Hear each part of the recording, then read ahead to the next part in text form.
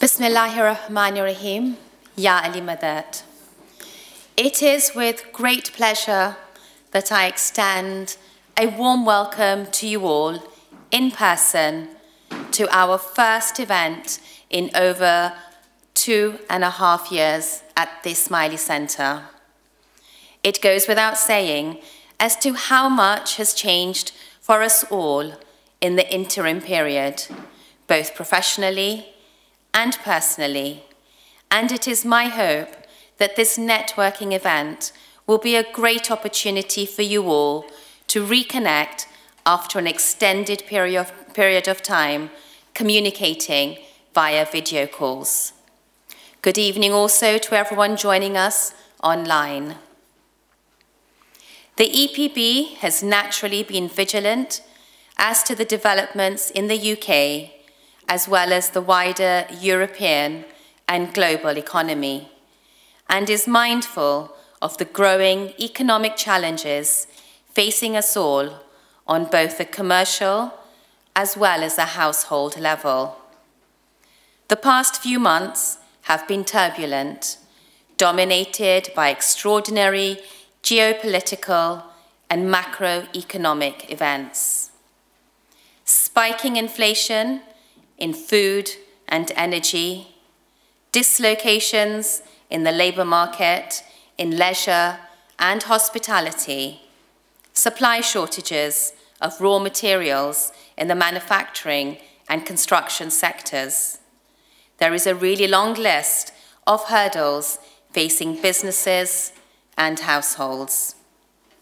In this rapidly changing backdrop, we have the great pleasure in welcoming our keynote speaker from KPMG, Denis Tatarkov, this evening to help unpick these complex questions for us and help us navigate uncertainty. Before I invite the President of the National Council for the United Kingdom, Noshad Jivraj, for some opening remarks, I would like to remind you all that iftar is at 8:15 p.m. today, and we hope you will join us for some refreshments after the presentation. President Saib.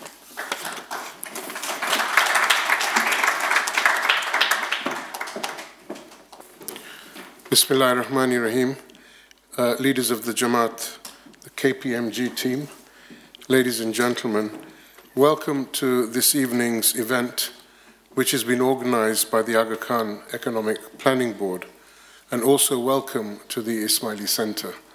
As Rubina has just said, it's been a long, long time since we've had face-to-face meetings here at the center. For the benefit of our guests who are visiting us for the first time here at the Ismaili Center, the center in London is a very special building, the first of its kind, and only one of 6 Ismaili centers around the world. It is a space for prayer, but also for dialogue, echoing His Highness the Aga Khan's words that these centers are to be places for contemplation and enlightenment. Subtly blending elements of Islamic architecture with the local built environment, the Ismaili centers are reflective of the ethos and value system of the Ismaili Muslim community worldwide. Perhaps I should spend a few moments to explain a little about the Ismailis. We are a culturally diverse Shia Muslim community living in over 25 countries around the world, headed by His Highness Prince Karim Al-Husseini Aga Khan, the 49th hereditary Imam of the Shia Imami Ismaili Muslims, in direct descent from the Prophet Muhammad, may peace be upon him. We adhere to a long tradition of commitment to a search for knowledge and for the betterment of self and society, and we embrace pluralism by building bridges of peace and understanding, and generously sharing of our time, talents, and material resources in order to improve the quality of life for the community and for those amongst whom we live. Our work globally is carried out through the initiatives of the various Ismaili communities through Ismaili Civic, as well as the Aga Khan Development Network, a contemporary endeavor of the Ismaili Imamat through which the social conscience of Islam finds practical expression. In the UK, for a small community, the Ismailis punch well above their weight, with members of the community holding leading positions in world-class organizations and companies, ranging from finance, law, accounting, health, education, amongst others. As well, a considerable number of the community are engaged in entrepreneurial activities very successfully, thereby providing employment as well as contributing to the UK Treasury. We're in areas of real estate, hospitality, care homes, as well as retail. And we come together to share best practice as well as scale through alliances that have been established over many years. We are delighted to have a strong relationship with the KPMG, who have been our well-wishers and supporters over many years. And tonight it is our pleasure to have Denis Tatarkov here to speak about the economic outlook for the UK and the world. Denis is a senior economist at KPMG in the UK, and he works alongside the chief economist of KPMG to generate research and thought leadership covering a diverse range of topics, including global economic growth, labor markets, and the economic impacts of climate change. His most recent research projects explore the economic impacts of the pandemic on the UK's economic geography. Denis holds an MPhil in economics from the University of Oxford and a BSc in economics from the University of St. Andrews. It is my distinct pleasure to invite Denis to come to the podium.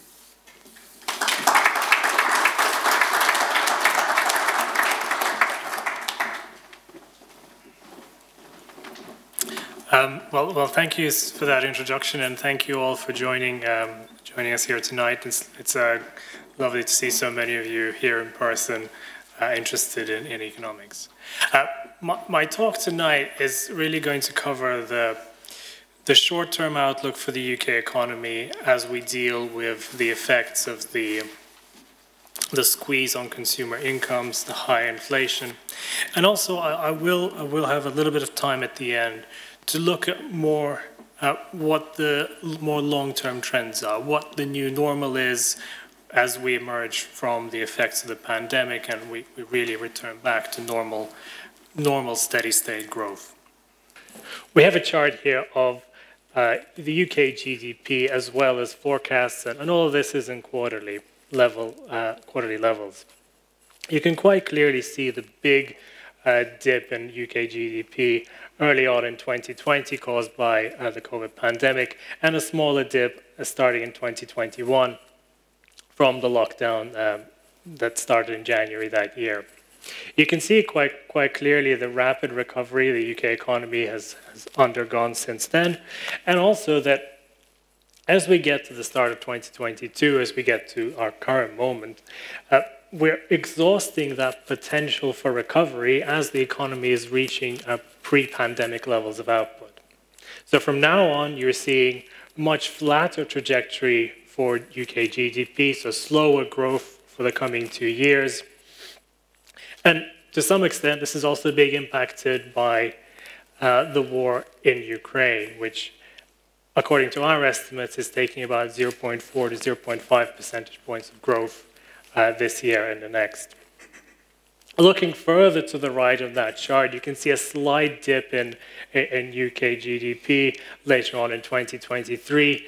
This is our estimate of the impact for the ending of the government super deduction scheme, which is going to have quite a big effect on the timing of investment.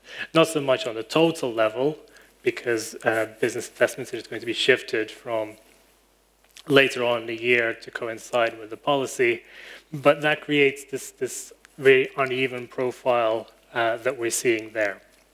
Now, the big impact and the big driver of the economy coming into this year was, of course, the effect on supply chains.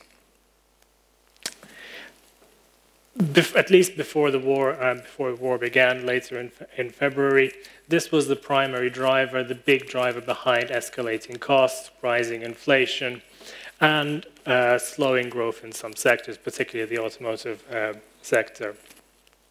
And at least coming into this year, we were starting to see some of these supply chain issues starting to be resolved, and indicators were pointing to some improvements. Now, the cause of this was really caused by the pandemic. During the period of lockdown, when consumption had to, or consumption in services was not possible, consumers, households shifted towards consuming more goods, and the global economy was struggling to generate that level of output and to deliver it to consumers. So this created the issues we were seeing towards the tail end and beginning of this year. Now, what's changed since then, since the war began? We're likely to see further disruption in supply chains, particularly supply chains which are passing through the region. This has already affected some automotive production. We're expecting big potential impacts on chip production as well, because neon is a component in the manufacturing of machines that produce microchips. So further disruption there is possible. Furthermore, lockdowns in China, the zero COVID policy is also having a big effect. Large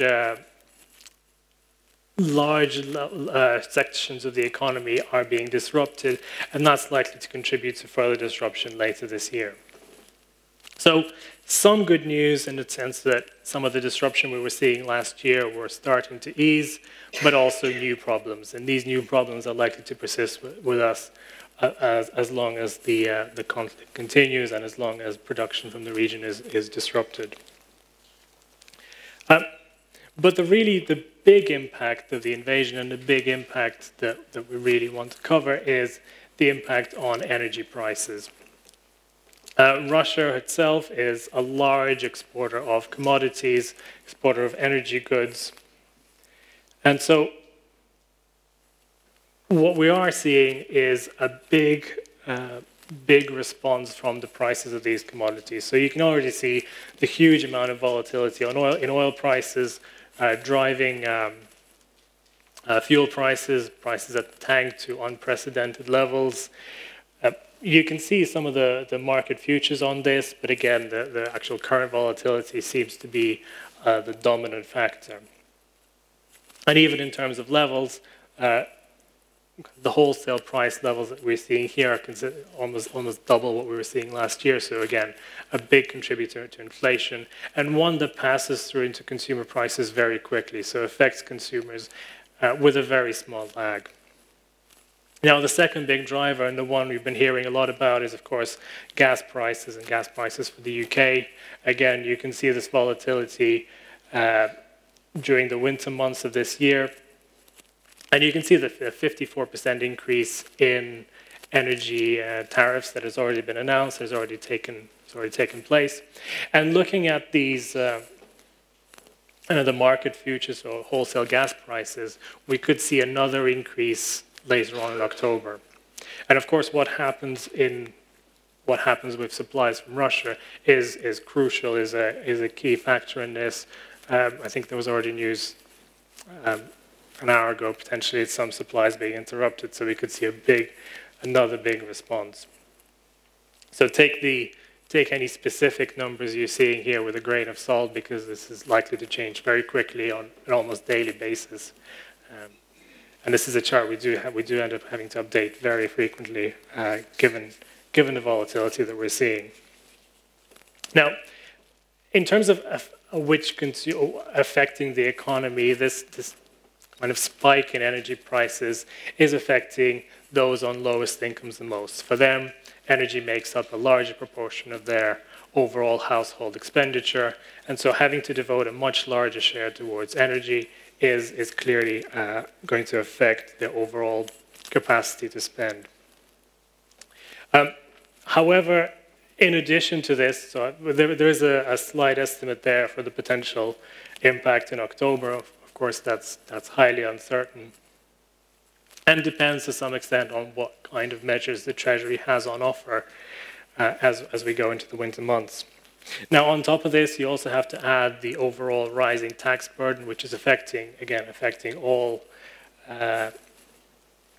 levels of society and negatively. Despite the tax cuts announced in the spring statement, the overall change, which is taking the pre-announced tax increases into account, is for all sections of the income distribution to see a net decrease in their overall available incomes. So putting this together, what we're actually seeing is a historically large, almost 2% fall in overall household disposable income. So a huge fall in available resources that consumers have to spend. And this could be translated almost directly into their actual spending. Now, in reality, households will tend to seek to smooth their consumption, to try to use savings to run them down during this period and try to keep their consumption levels constant.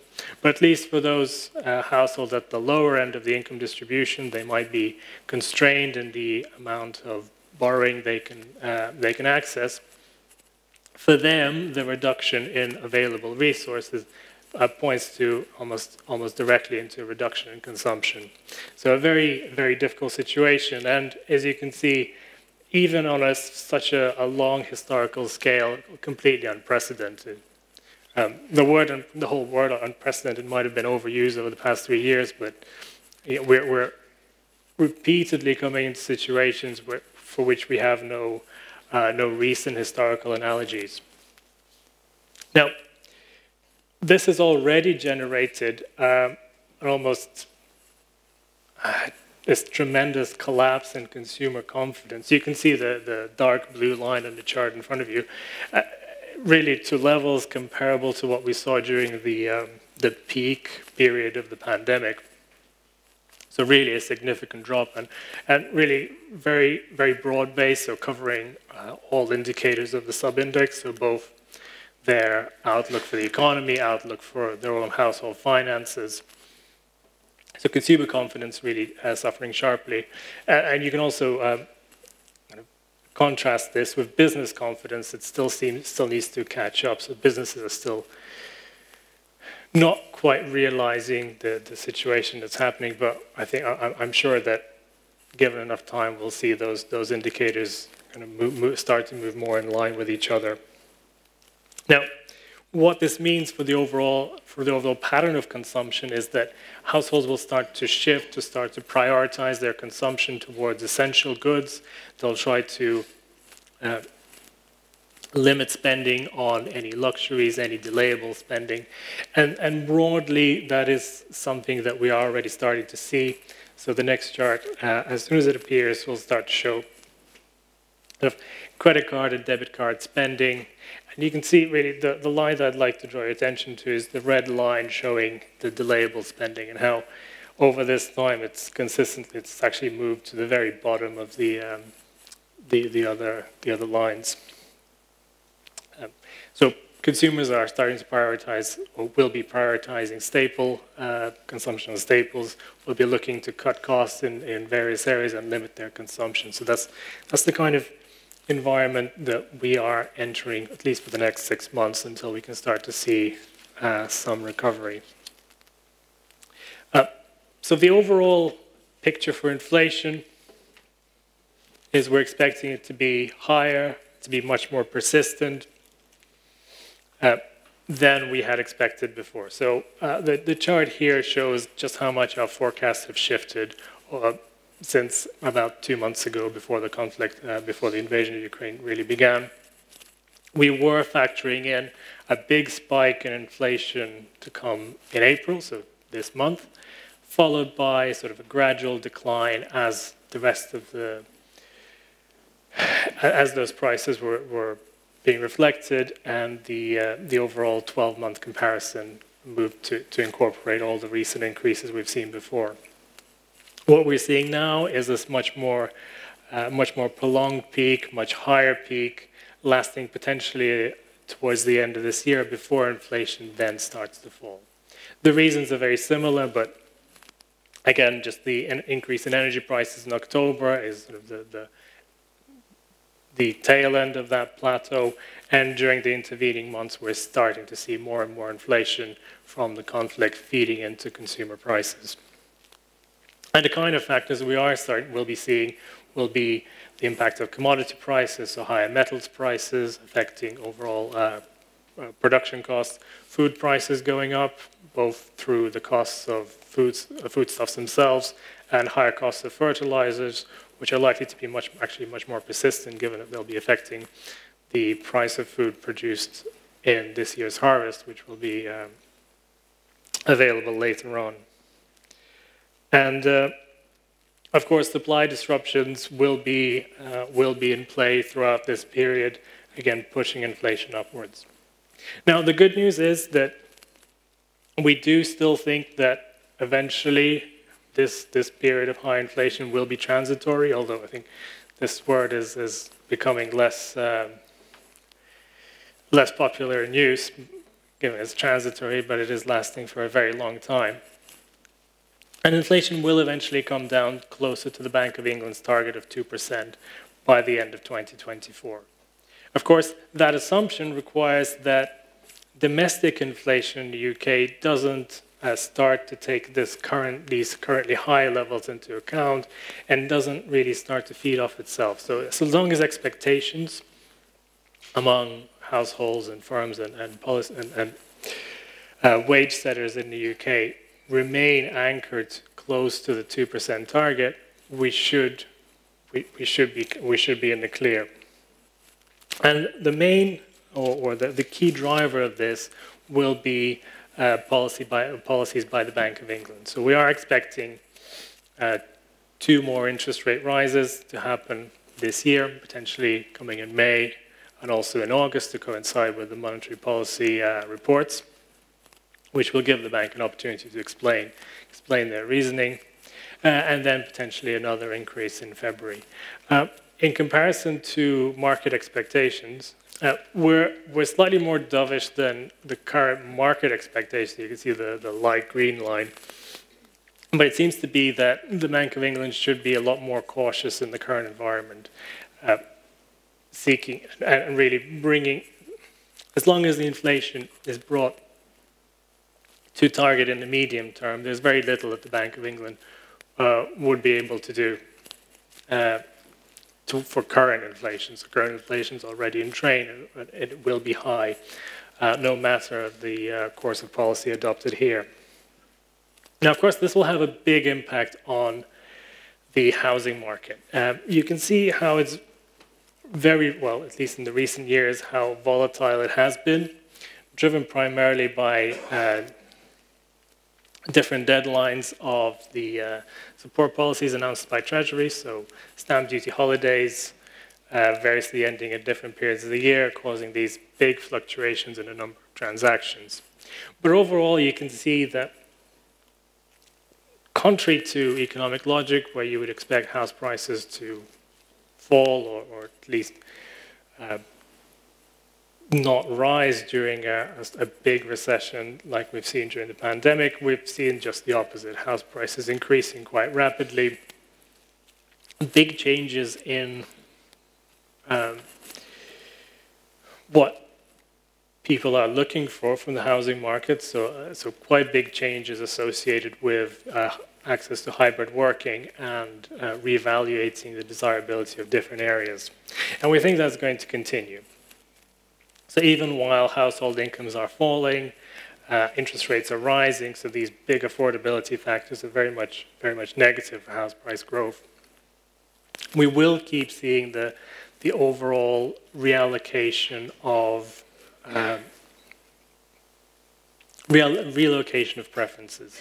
So as workers become more accustomed to hybrid working, they can reevaluate where they're located relative to their workplace. They can reevaluate their own choices within that.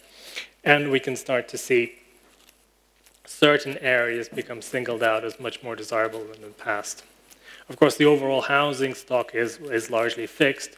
So the primary variable that will start to change will be prices. So it'll be prices, relative prices of houses with gardens versus, for example, city flats. And as you can see, unlike the other variables, we're not quite brave enough to offer our own forecast for what might happen in the housing market, but given it is as volatile as it has been, it would be very difficult. Now, I'm going to turn now to the labor market, where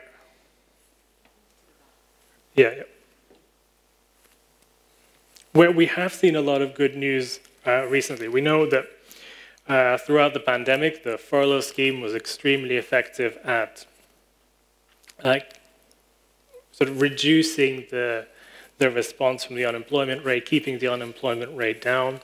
There was some worry that as the furlough scheme would be withdrawn, we could see an increase in the unemployment rate, potentially spike afterwards, which we haven't seen at all. And instead, what we have seen is an enormous shortage of labor, driving the unemployment rate down and keeping it fairly low and very, very close to historically low levels. We think that's going to continue over the next few months, or at least the next 6 months, until eventually the slowdown in the economy, the slowdown in growth, sees the slowdown in overall labor demand growth, which should see the unemployment rate return back closer to around 4%. So very close to what we think is the equilibrium, the more structural level of the unemployment rate, and gradually the current labor shortages we're seeing should dissipate. But the reason we are seeing these shortages is several. So we are seeing workers being much more confident to switch jobs, and you can see this is actually not a purely UK story. So while Brexit is a contributing factor, we're seeing a very similar set of data coming from the US. So workers are much more confident to switch jobs. It's driving higher wage growth, higher pay growth throughout the labor market. However, even taking these kinds of dynamics into account, the current pace of wage growth is still pointing to negative real wage growth. So overall pay is negative, and that's what's contributing to the squeeze on overall household finances.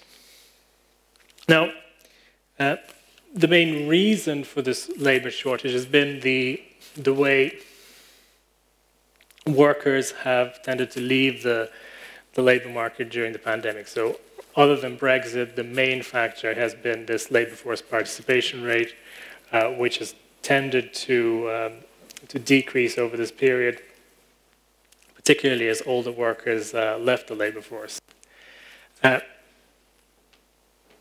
This means that it'll likely take some time for the overall shortage to be resolved, and throughout this period we could see some above average pay pressures. Now, the next couple of slides will look at the outlook for public finances. I've already mentioned the impact of the spring statement on personal taxes, which have seen an increase. But overall, what we are seeing from fiscal policy is the tax burden on the UK economy really rising to unprecedented levels.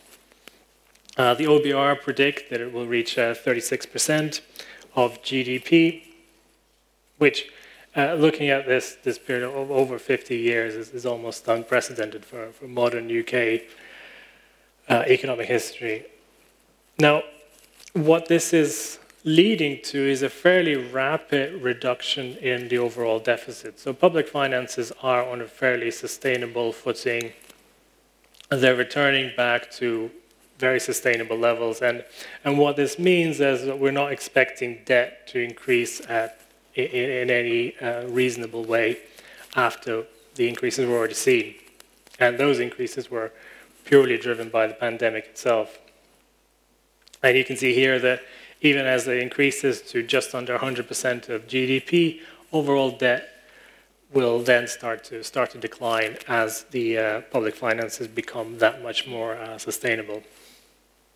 And what this does mean is that Treasury does still have some room and some space over the next few fiscal events to increase the level of support on offer, to try to shield households from the economic shocks that the economy is undergoing, and try to protect the well-being of consumers. So I think on that we may see some announcement in the near future or over the summer, especially if the situation around wholesale prices for energy deteriorates in any appreciable way.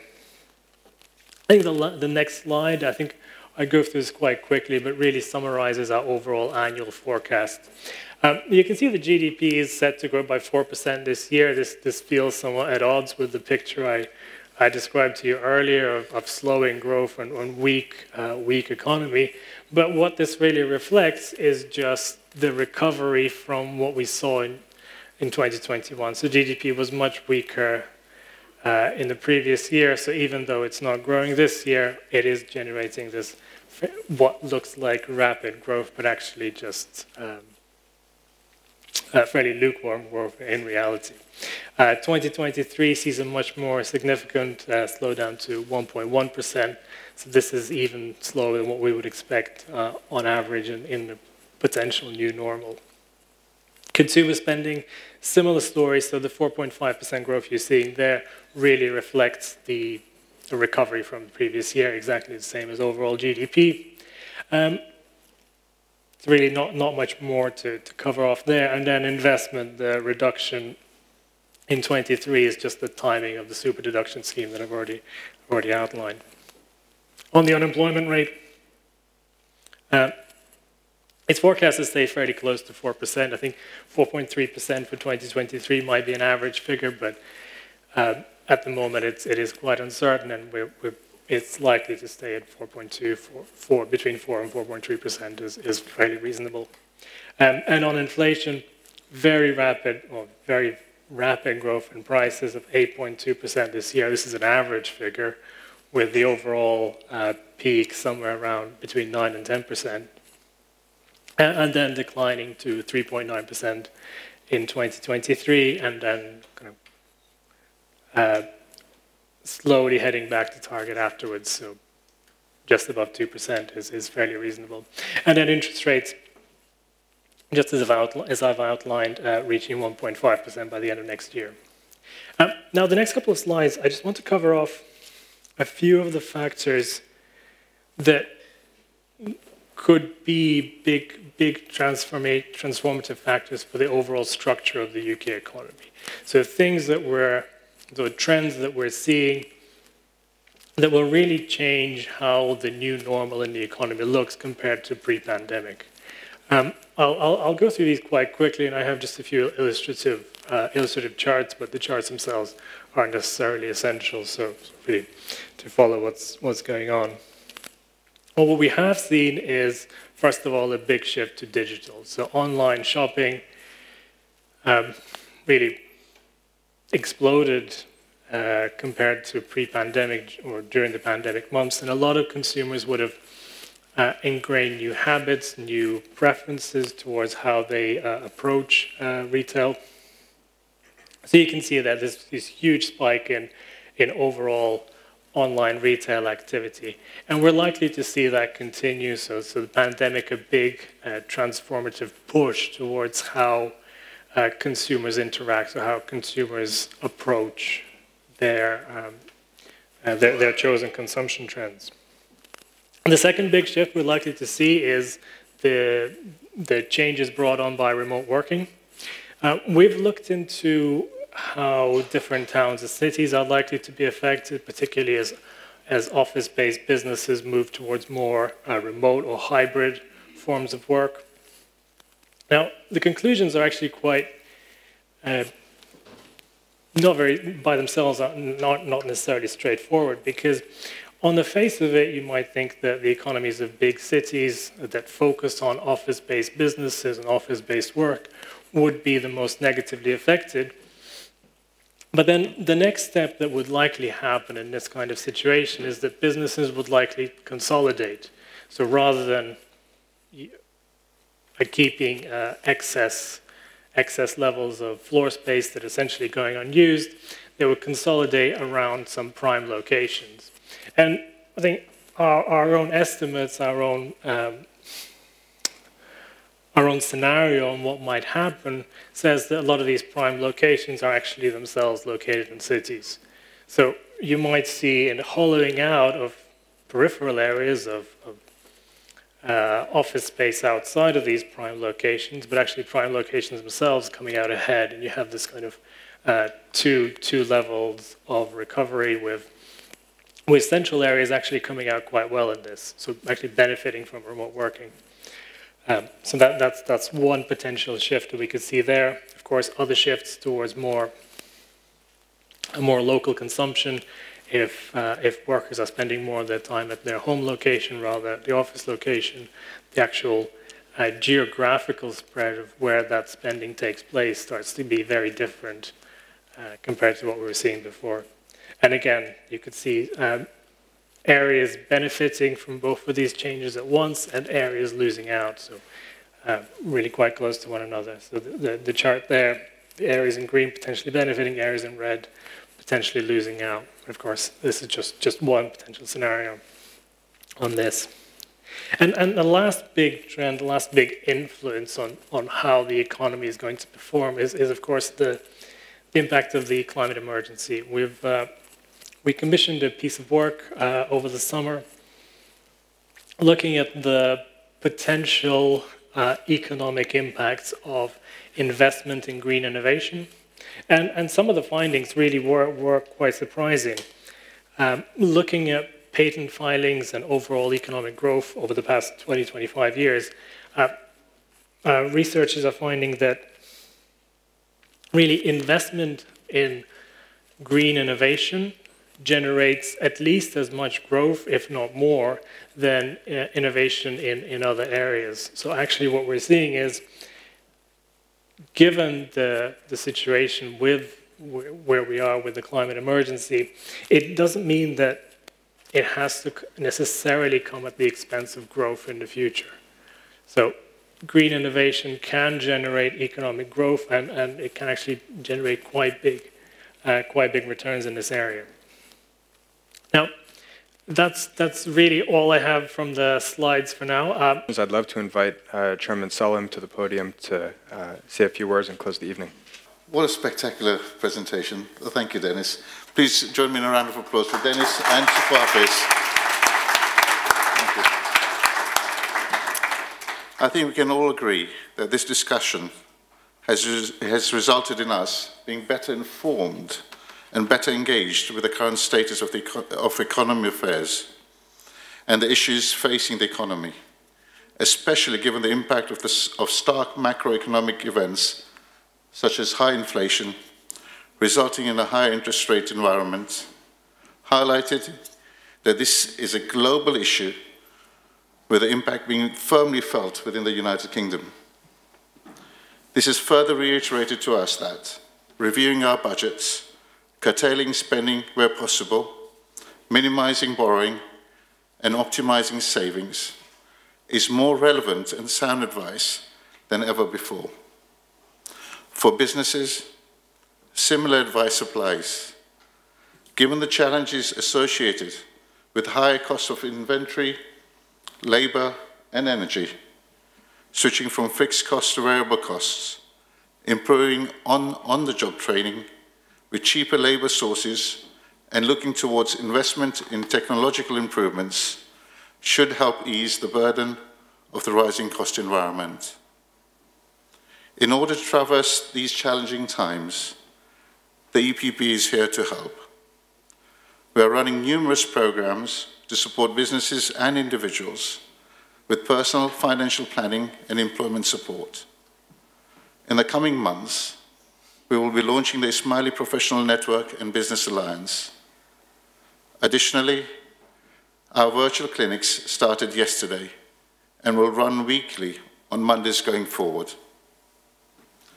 Finally, coming back to tonight's event, I would sincerely like to take this opportunity to thank Dennis and the KPMG team for the invaluable time, knowledge, and insights that they have afforded us this evening in what we hope is a long-standing relationship and friendship with the Ismaili community.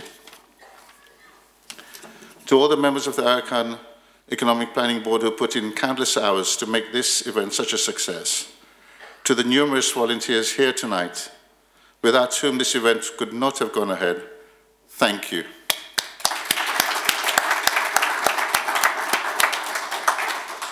And thank you also very much to the audience for asking such engaging questions.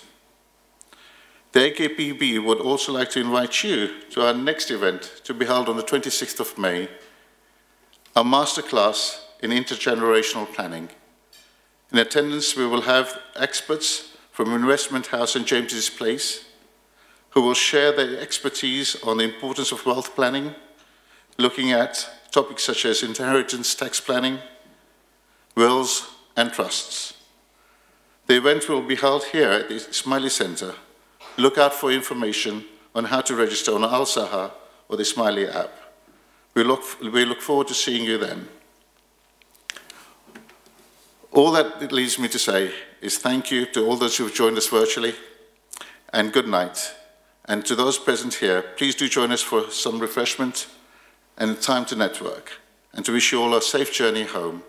Thank you, Yali Madad, and Khuda Hafiz.